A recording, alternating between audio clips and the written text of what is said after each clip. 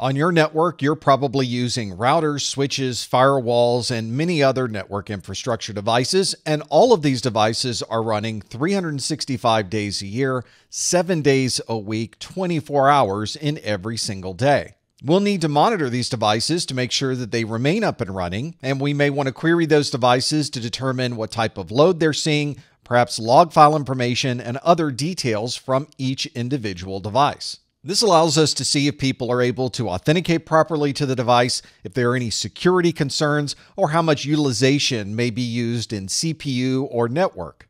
Many times the network administration team will have a central console, and that console will roll up all of this different information from these many different sources and put everything on one single screen for analysis.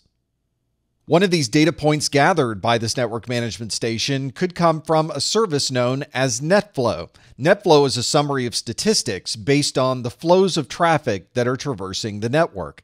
NetFlow has a standard way to collect this information from these devices, and there are many different NetFlow products available from many different manufacturers. NetFlow usually starts with a probe that you would put onto your network. This probe may be sitting in the middle of a connection using a physical tap, or may be using a switched port analyzer interface on a switch to be able to gather that information.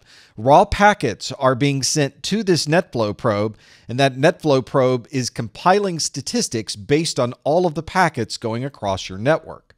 The summary of all of that information is then sent down to a single NetFlow collector. This means you don't have to go to separate NetFlow probes to be able to gather all of this detail. You go to the single collector and you can create all of your reports from that one central place. The collector is not only keeping a database of all of this information over time, but often the collector will also include a report generator. This might allow real-time reports and summary views on your console, or you may be able to configure long-term reports to be generated every day. This is a NetFlow console, and the current screen is showing a NetFlow Traffic Analyzer summary. You can see that it contains top 10 conversations, which are ingress and egress data for all of these devices. This is over the last hour. You can also see a top 10 endpoints on your network. This is listed by IP address or the name of the device. Here are the sources of that NetFlow data, and you also have Traffic Analyzer events that are coming from those NetFlow devices. NetFlow can also summarize information by port number so that you can see how much application traffic is traversing the network. These are the top 5 applications on this network. Looks like SSL is the largest amount of traffic on this network, and then there's SQL Server, other web traffic, NetFlow UDP traffic, and port 0 traffic. All of that NetFlow information is effectively metadata that was created based on the packets going across the network. But you could also view the raw packets themselves using a protocol analyzer. This allows you to see the exact bits and bytes sent across the network from one device to another. Protocol analyzers can collect frames from a wired network, a wireless network, and it can present this information in a form that is easy to read. Instead of viewing all of the hexadecimal data, you can view a summary of these packets going back and forth and then drill down into the details associated with each packet. If you're trying to find unknown traffic or you're working to troubleshoot a slow application, you can view all of the conversations taking place over the network using this view inside of your protocol analyzer. And in some organizations, this data is also collected and stored over a long time frame. This usually includes a very large array of storage drives, and every packet from the network is being stored on those drives for later analysis. Once we begin gathering all of this data from these many different data sources, we could start building a picture of what a normal day on the network might look like. We refer to this as a network performance baseline, and this can be a very useful set of statistics, especially when we begin troubleshooting the network. If you're trying to determine if a large amount of utilization on the network is normal, you simply look at your baseline to know what the normal amount of utilization would be during a standard workday. You can then compare that to the value you're seeing now, and then determine if that's better or worse than what would normally occur on the network. We can also drill down into these baselines to see what normal performance might be for an individual device, for example. So you're able to get a very detailed view across many different devices on your network by simply compiling this data into a central baseline. If your organization is using a management console or a SIEM, this would be a security and information event manager, then you may already be collecting data files and other useful statistics that you can use to build out a performance baseline.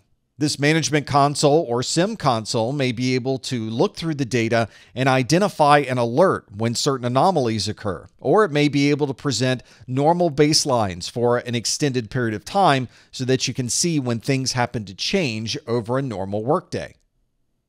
That management console or SIEM console is collecting log files from many different devices. There's log files inside of your switches, your routers, your firewalls, your servers, and practically any other device you would connect to the network.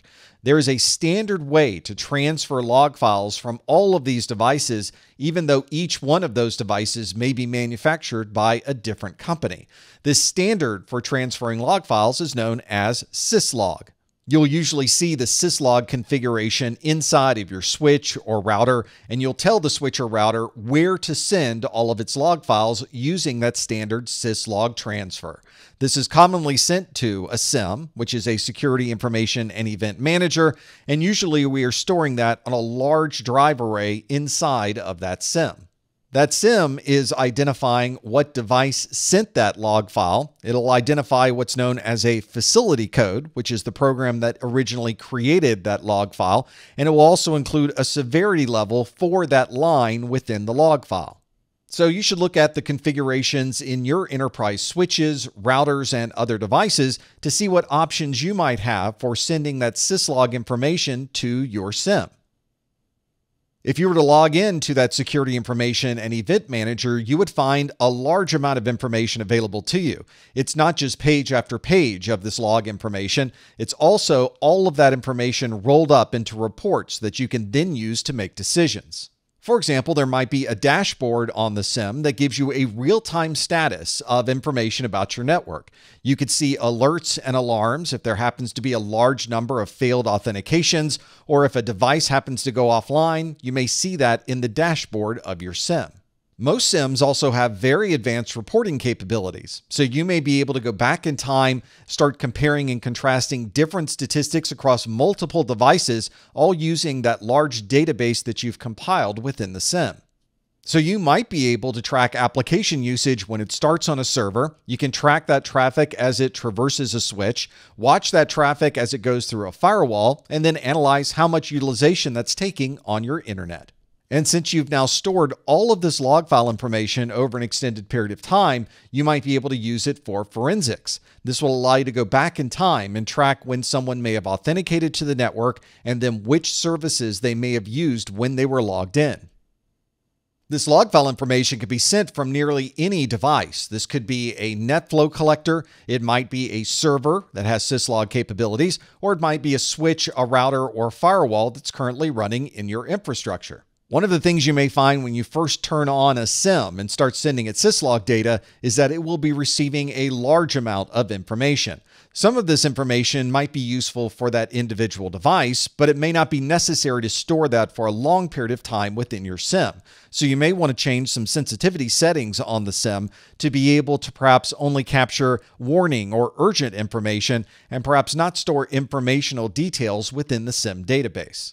Here's an example of an ad hoc data query made on a SIEM. You can see that we're doing a query here for anything that starts with fail. So this might be failure or failed, or the word fail itself, and any records that include the word password.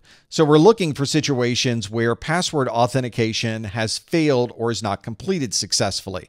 And you can see the series of statistics that are gathered. This creates a single chart across the top, and then we can view individual event records. For example, these appear to be event records from Windows Server, where there is a login failure. It says unknown username or bad password. The username used for that authentication was Haxor, and you can see it's Acme Text domain, and it has a login type and other lines associated with that record.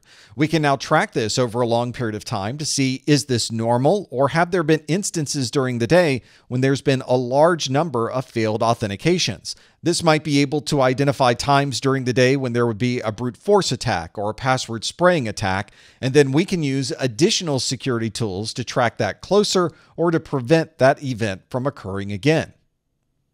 If you've ever had to administer a switch, a router, a firewall, or any of these other infrastructure devices, you know that you would normally SSH into the device, perform a series of commands at the command prompt, and then disconnect. And if you need to make that change again on a different switch or router, you will need to SSH to that additional router and make those changes again. This is something that can be relatively tedious and almost impossible to manage in large environments where you may have hundreds or even thousands of these devices.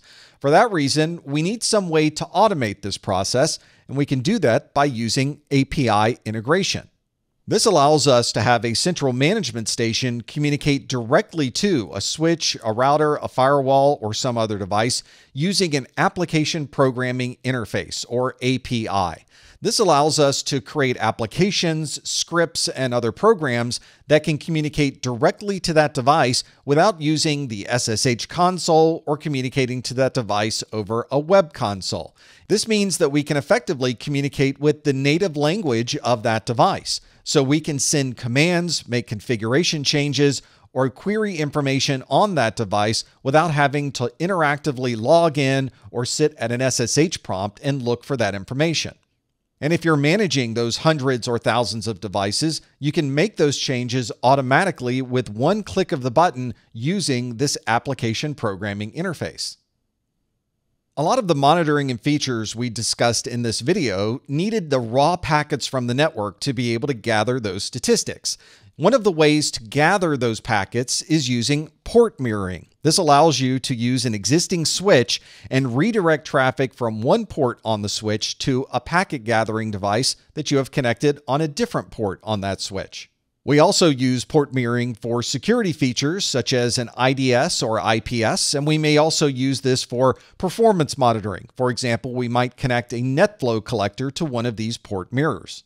Some switches even support the ability to mirror traffic from one switch to another, so we could have a switch in the data center with our monitoring systems and be able to gather packets from a network switch that may be in another building or another location.